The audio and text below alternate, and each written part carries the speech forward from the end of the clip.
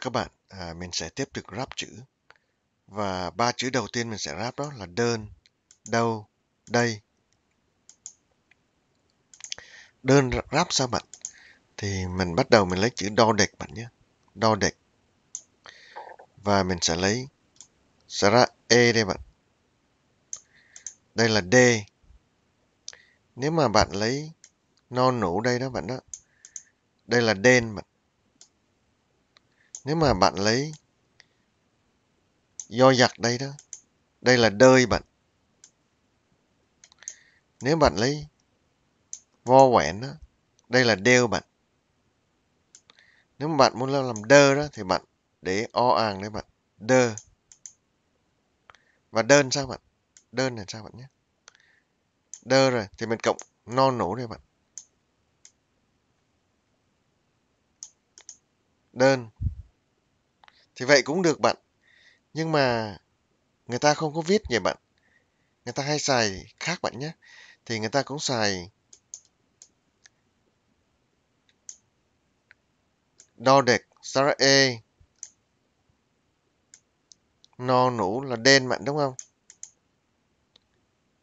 Thì trong khi lấy o àng để đây bạn đó. Thì người ta lấy ra ý trên đây bạn. Ra ý trên đây bạn.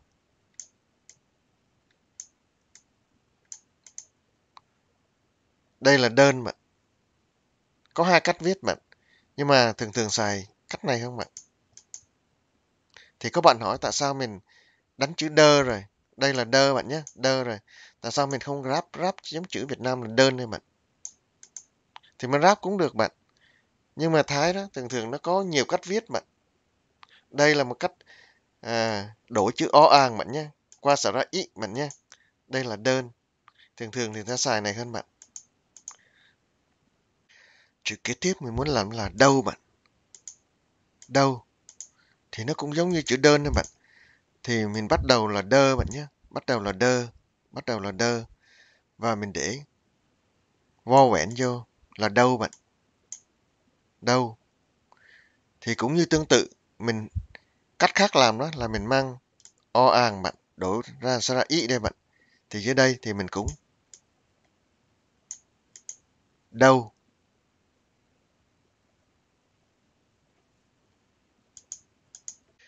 Chữ kế tiếp là đây bạn. Đây đó. Thì mình cũng bắt đầu từ đơ bạn. Đơ đây. Muốn để đây đó. Thì mình lấy do giặc bạn. Đây.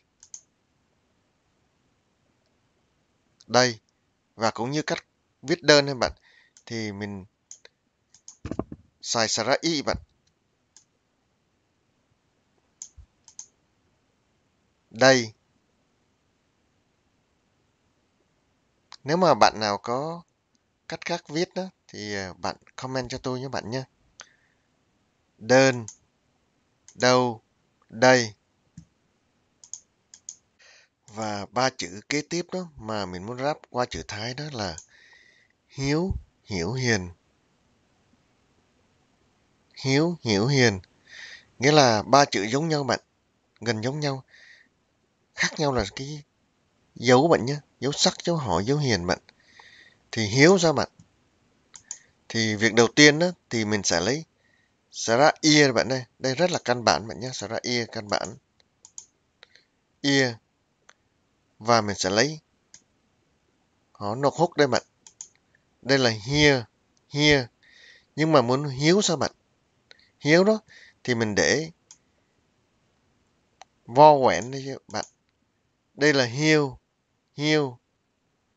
Nhưng mà thí dụ mình để muốn sắc cho sao bạn? Thì mình phải cần coi cái địa đồ bạn nhé. Địa đồ này bạn này.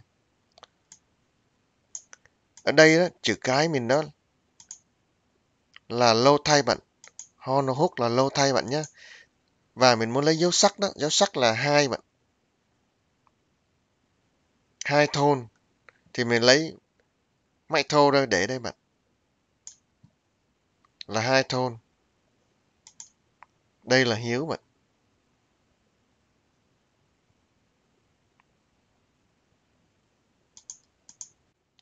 Mình ráp chữ hiếu xong rồi bạn. Bây giờ làm sao mình ráp chữ hiểu, đổi chữ hiếu qua chữ hiểu bạn. Chữ hiếu đó, lúc nãy nó là hai bạn nhé. Hiếu là dấu sắc là hai đây bạn.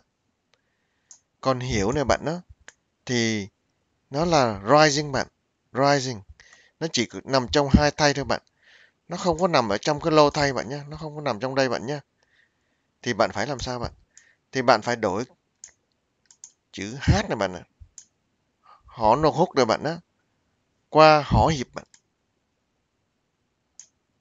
Đây là một cặp với nhau bạn. Đây là lô thay cho chữ H là hỏ nô hút. Và đây là hai thay bạn. Thì bạn lấy cái này qua đây bạn.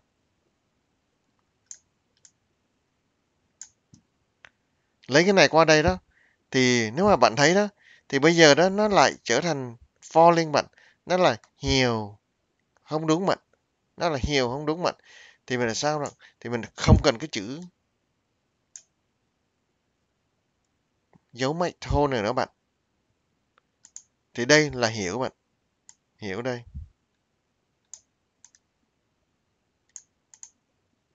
Hiểu. Và mình vừa đổi chữ hiếu qua chữ hiểu bạn. Chữ cuối là hiền bạn nhá. Lúc này hiểu đó là mình hai tay rising đây bạn. Đây. Còn hiếu đó là dấu sắc đúng không bạn? Dấu sắc thì lúc nãy mình làm lô thôn hai đây bạn. Còn hiền sao bạn? Dấu hiền sao bạn? Dấu hiền nó tương đương với là lô bạn. Thì dưới đây thì nó không có. Thì nó chỉ có trên hai tay thôi. Nằm đây bạn. Nằm đây. Và muốn đây đó thì mình phải xài máy ệch bạn. Thì bắt đầu làm lại nhé bạn nhé. Đây là mình sẽ làm hiền bạn. Thì đây chữ này là hiểu bạn. Muốn làm hiền đó bạn đó. Thì bạn chỉ cần để máy ệch vô đây bạn đây. Đây. Vô đây. Làm lô thay bạn. Thì đây. Nó sẽ trở ra là hiểu. Quên. Đây đó bạn phải đổi qua no nũ bạn. Bạn phải lấy no nũ qua đây.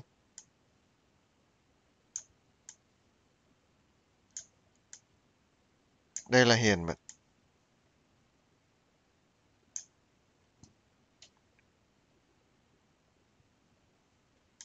Hiền. Đây bạn là lô thay bạn.